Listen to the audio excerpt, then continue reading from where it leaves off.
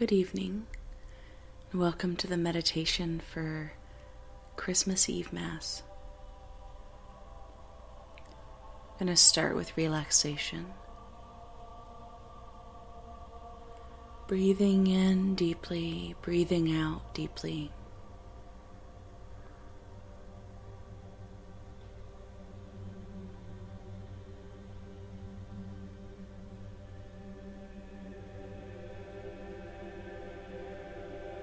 Letting your whole body settle into the chair,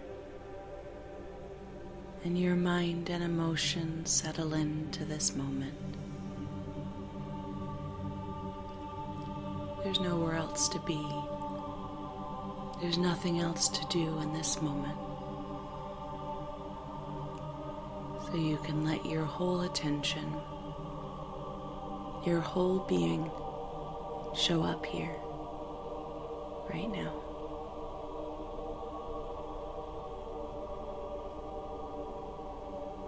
Breathing in, breathing out.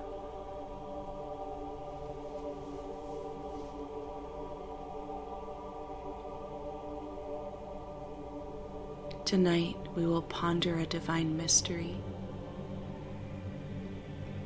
given to us through revelation from Mother Mary Sophia.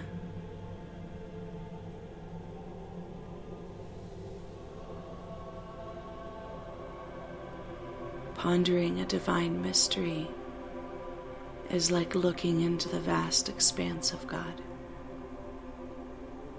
beautiful and powerful. The pondering, the contemplation, the hope of revelation is in itself a revelation.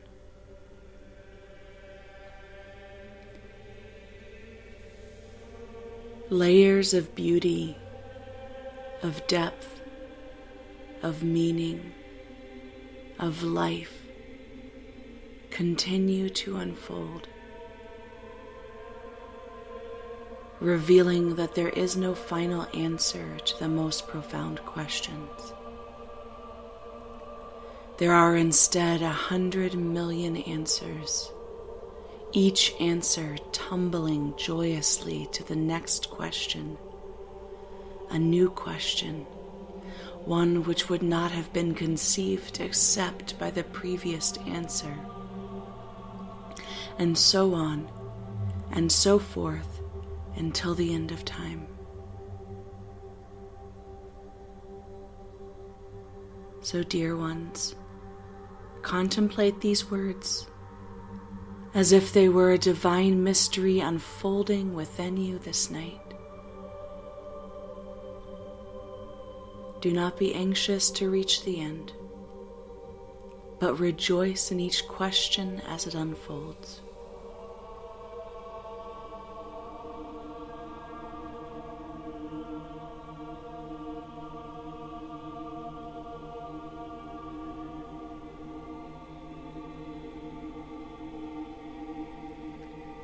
Now we will contemplate the words of Mary given through revelation through this imperfect vehicle. Mary says, "There are no words to describe the night that Jesus was born. But if you listen carefully, with the subtle parts of your heart, these words will begin to unveil a mystery which will ignite the truth hidden within your soul."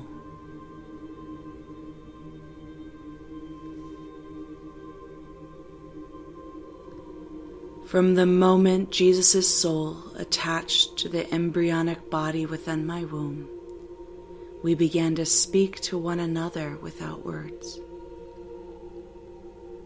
We rejoiced in the divinity we saw reflected in the other.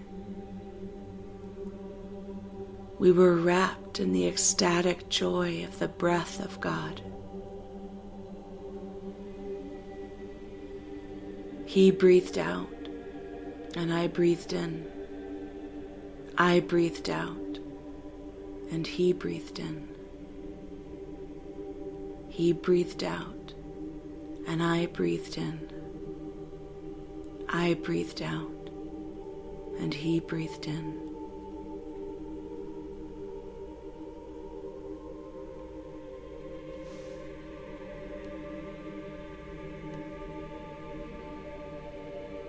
And with each breath, we were more perfectly united in the eternal life breath of the Creator.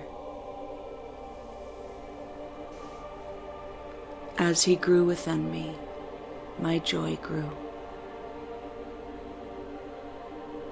It seemed impossible to feel more joy, more love, more union, more light, but it never ceased to expand.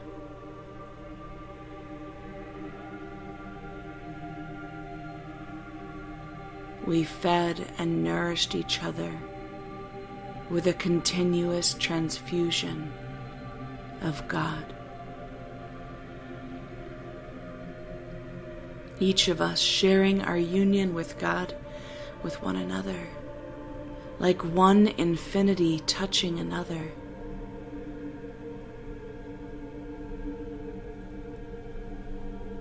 In each other we felt and saw our most beloved God in a new light. We saw God as the other saw God, and it was more beautiful than anyone can ever express. It is perhaps a little like being in love with the sunset, and then seeing the same utterly incredible, breathtaking sunset with a whole new set of colors. The hue of His soul as a totally unique creation let me see my beloved with new eyes. With eyes that were as completely as in love with God, and He felt the same in me. It was a miracle more beautiful than can be expressed in human language. But if you invite your soul to speak to you without words, you may begin to conceive of this kind of love.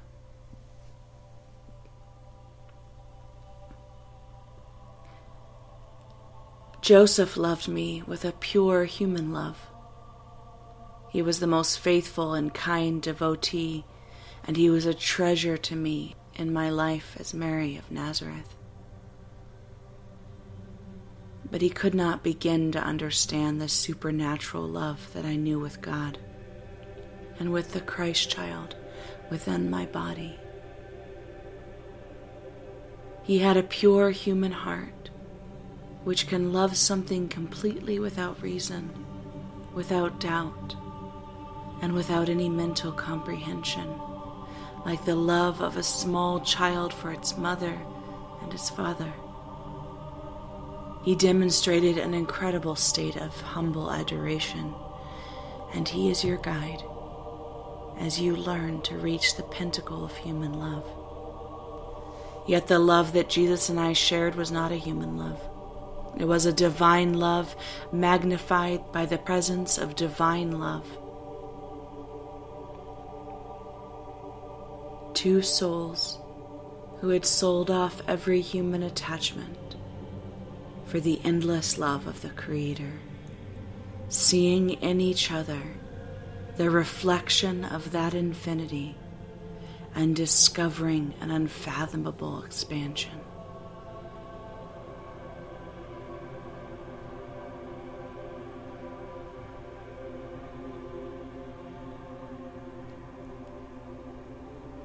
By the time the day of His birth had arrived, our souls were bound by a total understanding of one another and a complete harmony of purpose, mission, and love for humankind.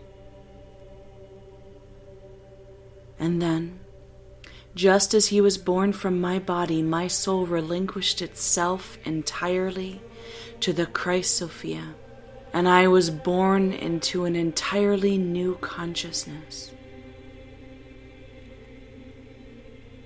This is a reality which you cannot really begin to fathom, but I give you these words as a seed that can grow into realization of this truth.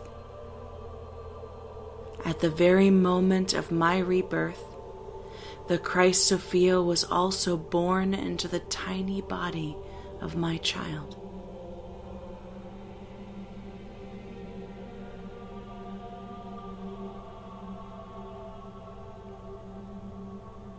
In him I recognized a new facet of the face of God, and I rejoiced in the miracle of fragility that was before me.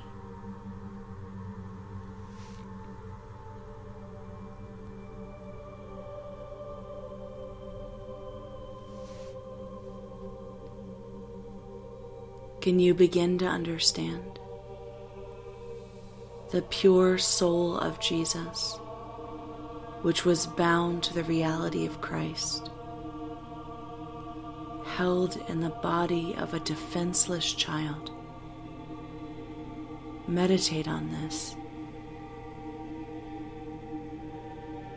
The pure soul of Jesus, which was bound to the reality of the Christ, held in the body of a defenseless child. This reality has layers so deep that if you were to unfold them, you would find yourself at the gate of heaven itself. On that night, God gave to me two gifts, one as astounding and unfathomable as the next. I was brought into the full consciousness of Christ Sophia, and within the span of a single breath, I was holding that same reality, bound into the perfectly naive flesh of a newborn. I held in my arms the perfect expression of one of the faces of God, the infant. And I was captivated by the beauty of another face of God, the mother. I tumbled through layer after layer of ecstasy as the humble heart of Joseph prostrated itself to the infant God and his mother. The angels sang, and the pure hearts of the shepherds rejoiced.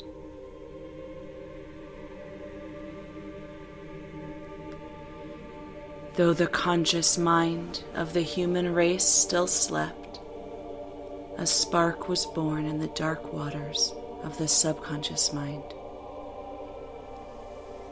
And thus, the most blessed journey to the cross began.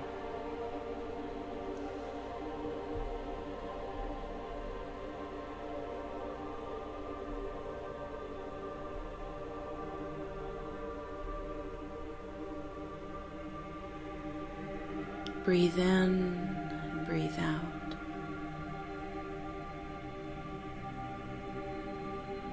Contemplating what you have heard.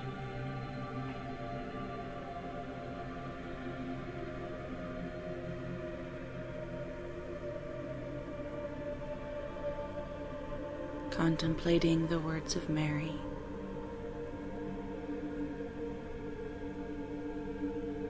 The experience she described of communion with the Christ child within her.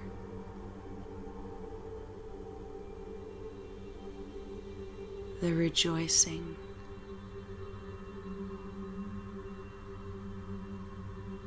and harmony.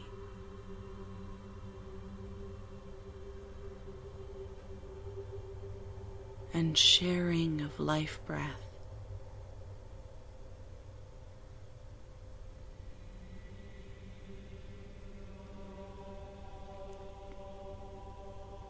Imagine the joy of a soul completely united to God, recognizing another soul completely united to God. and each one seeing in the other a reflection of their beloved, but in a new way.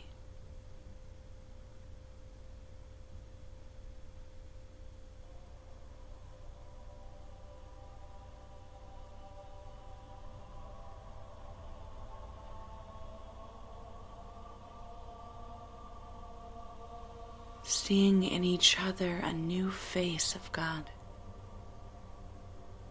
a whole new aspect of God's nature.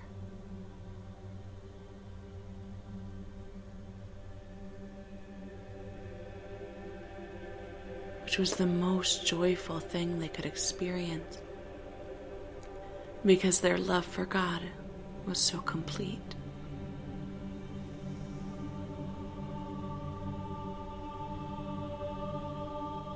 And then, on the quiet, cold evening, in the manger,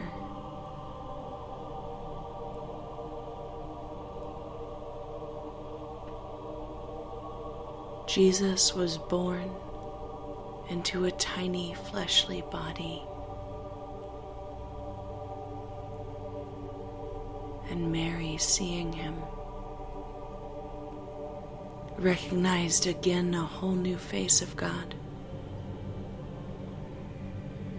and was transported into embodying the fullness of the Mother God energy.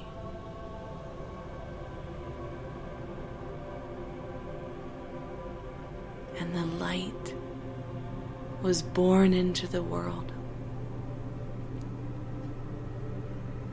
And every simple heart rejoiced. All the hearts which did not need to understand in order to rejoice, rejoiced.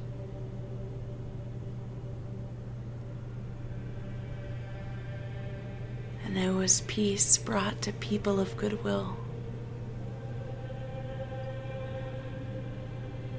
And this was just the beginning.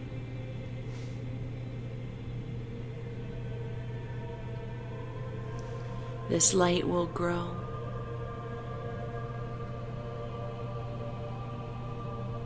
As the body of Jesus grows.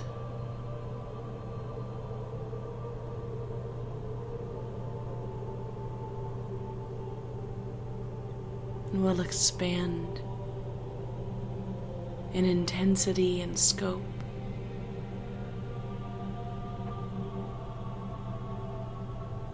Until the day that the complete gift of sacrifice is offered, and the world is offered complete healing.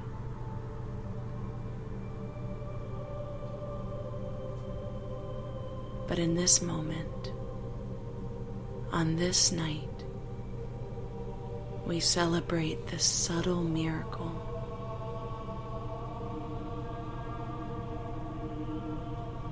The most precious, fragile miracle of the Christ Sophia consciousness being wrapped in the tiny body of a little boy.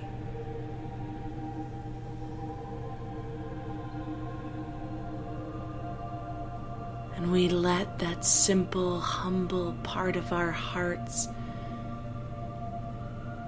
feel the exaltation, hear the angels singing, rejoice at the hope and the light and the joy and the peace entering into the world in this delicate little package, held in the loving arms of Mother Mary, and the vast consciousness of Mary Sophia, with the loving protection of the humble Joseph. This light will grow and grow and grow.